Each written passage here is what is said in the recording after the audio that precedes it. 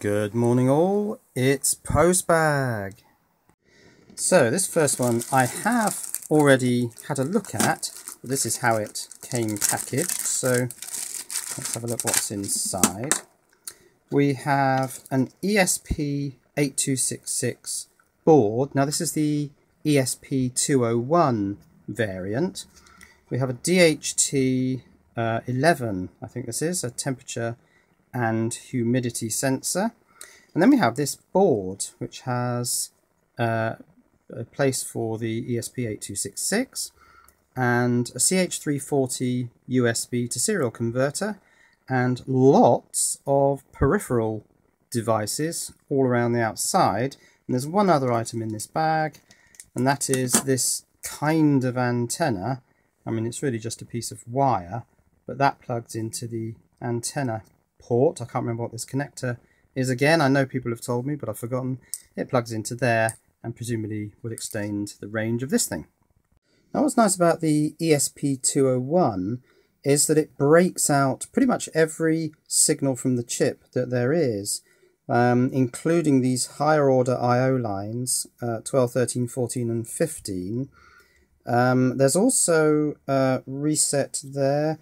Now if you look at the names down on the top side of the board, they differ slightly from this. This one calls it IO16 and this is XPD. This one actually says ADC, the analog to digital converter, and this one says T-out. What else have we got? 3.3 volts and ground. There's an IO4, GPIO4. There are three lines here. I don't remember what these are. D0, D1, D3. Oh, D2's up there, and here's our GPIO 0 and 2. Now this is a bit unfortunate. Although this row of pins is completely vertical, this one's bent over at quite an angle, so this isn't going to plug directly into the board without me doing some modification with my pliers. Right, that looks a little better, and that does now plug into the three sockets on the test board. So let's have a look at what's on this experimenter's board. We have a USB mini here which goes to the CH340, and it does also supply power to the board. There's a couple of links here to take RX and TX from this USB to serial converter into the ESP8266 module. This second USB port, which is a micro, appears to be just to supply additional power for the peripherals on the board if they require additional power, and this switch switches on that socket. Now we've got a 3.3 volt regulator here to turn 5 volts from the USB into 3.3 for the ESP8266. There's a red, green, blue LED here and also a white LED down on the board. There's a buzzer here. There's a 8-way dip switch here, and if you switch these on, I've traced some of these tracks through, and it links these I/O lines through to, and there are some cryptic symbols here, the red, green, blue and white LEDs. J, I think, goes to this relay over here, a 5-volt relay. B, I honestly can't remember. K1 and K2, I think, are linked through to these two push-button switches. And then in addition, there is a pot here, which I think is linked through to ADC, which would make sense, because so you can test the analog to digital converter. And then there's a 4-pin socket here for the DHT11 temperature and humidity sensor. So I now have two of these ESP8266 test boards. This one, which came from Alice, is slightly different in that under the module adapter here, there's an STC microcontroller. I'm told it's an 8051 architecture microcontroller, and it seems to be pre-programmed for a specific function involving some kind of Android app, but it's all in Chinese and it's very difficult to fathom out what it's doing. It is possible by linking these switches in a certain way to kind of bypass this thing and connect the CH340 USB to serial converter directly into the ESP8266 module.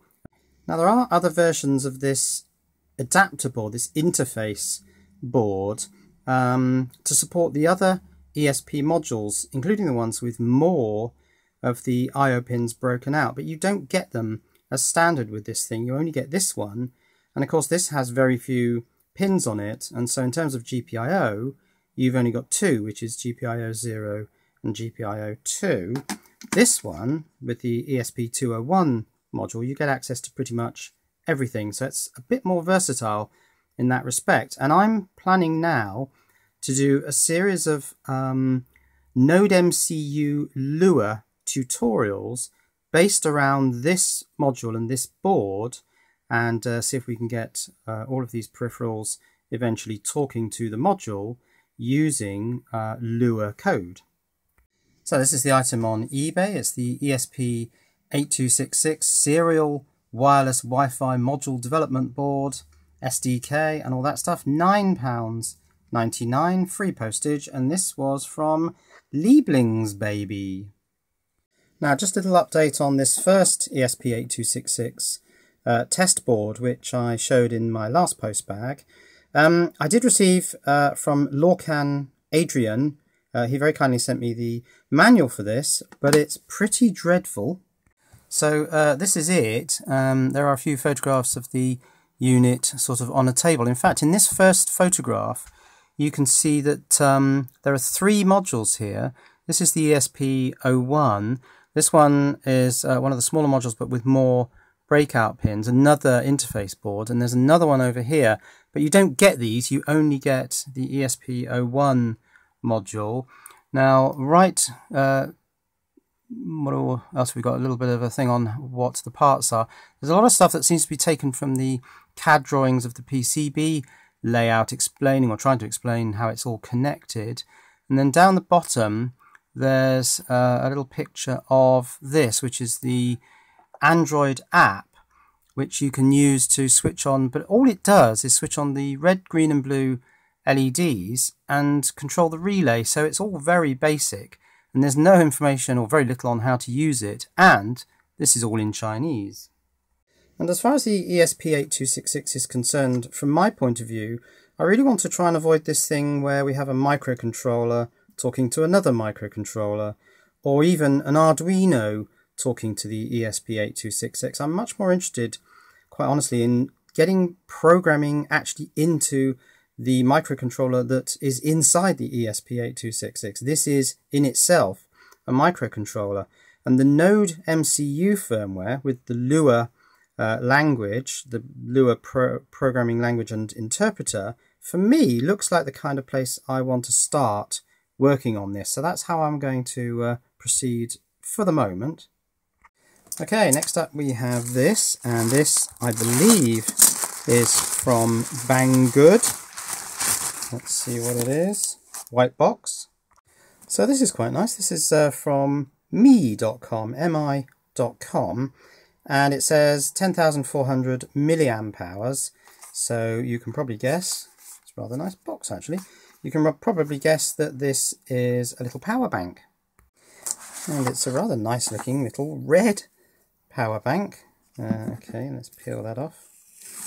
So we have an on-off switch, sticky thing there, and some lights which I think are telling me that it's about half full. Input micro connector, output USB connector, don't know why these are flashing, and a big 10,400 milliamp hour symbol on the bottom. So I'd quite like to, well, first check the capacity of this thing with one of my USB testers, and then probably open it up and see what's in here. My guess is, of course, that it's 4 18650 cells, but it'd be nice to actually have a look inside and find out. I think what it's doing actually is flashing the two lights to tell me that this is half charged, and it's doing it periodically in order not to use too much power from the actual power bank. Having said that, my theory has just been completely confounded because that came on solidly. It seems to have switched itself off. Perhaps that's because there's no current being drawn from the output port. You also get this really dinky little flat ribbon cable, silicone coated, very nice. So I thought I'd plug it into my ESP8266 developers board, 8266, but then it started making a horrible smell and something was getting really hot. And I've traced it to the temperature and humidity sensor, which I had pointing outwards because that seemed logical. But it appears that that wasn't right and it's melted a hole in the back of it. So I may need a new DHT11 sensor. Anyway, it proves that this thing is capable of providing enough power to melt a DHT11 sensor. Awesome! So here's this item on Banggood. It's the original Xiaomi 5V 2A, 10,400 mAh power bank. It's £12.06, free shipping, and you've got different colours available. Here are some of the pictures. I think this is the one that Banggood sent to me. There's a little paper manual here, but it's all in Chinese, so I can't really get much from that. But if this thing does contain, now 10,400, that would be 4 times 2600 mAh 18650 cells for, well, just over £12. That puts them at £3 each. That seems like a very economic way to be buying 18650 cells. And finally, this one is from Amazon. Let's see what's in here. Well, it's another power bank, external battery pack, 15,000 mAh. This one is from RavPower, and it features iSmart ports. Both of these ports have a little smart chip which can optimize the charging of whatever you plug into here, whether it be an Apple product or anything else. So thank you for your purchase. Well, this was actually sent to me very kindly by RavPower. We have a button there. Let's press it. Oh, lights, blue lights. Lovely. Let's take this out of its bag. Well, this is quite a smart looking, ironically, smart looking device. Got 4 LEDs here. I guess that's telling me that it's 3/4 full. Now, in terms of ports, unusually perhaps, there's a 2.1 amp and a 2.4 amp. It'd be very interesting to open this thing up and see whether it follows the usual practice, that actually these are in parallel with each other, but just that the signaling type is different to indicate to anything you plug in here how much current it can actually take. I'd be surprised because they're very similar, but why is one 2.1 and the other 2.4? Very interesting. Quite a thick manual here, but it is in several different languages. It looks like there are 8 pages of English. That's interesting. And also we've got 2 more of these really quite nice flat USB cables.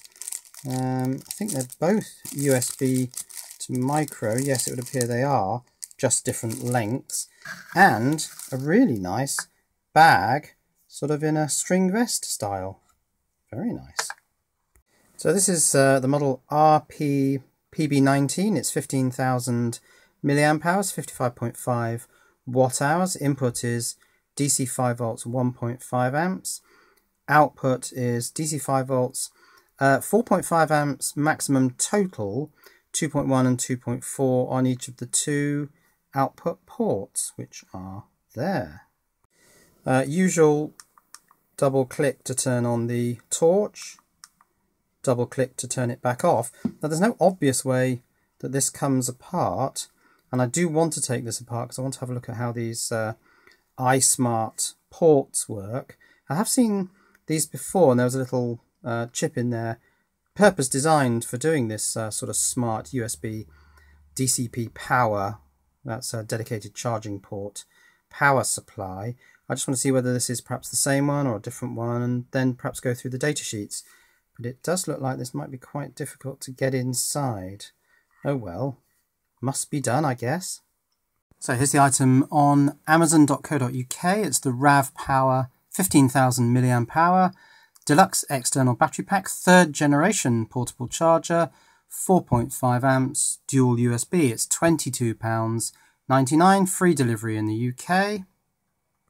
So that's today's ESP8266 and Powerbank themed postbag, and now I'm going to have to order myself a brand new DHT11 temperature and humidity sensor. Cheerio!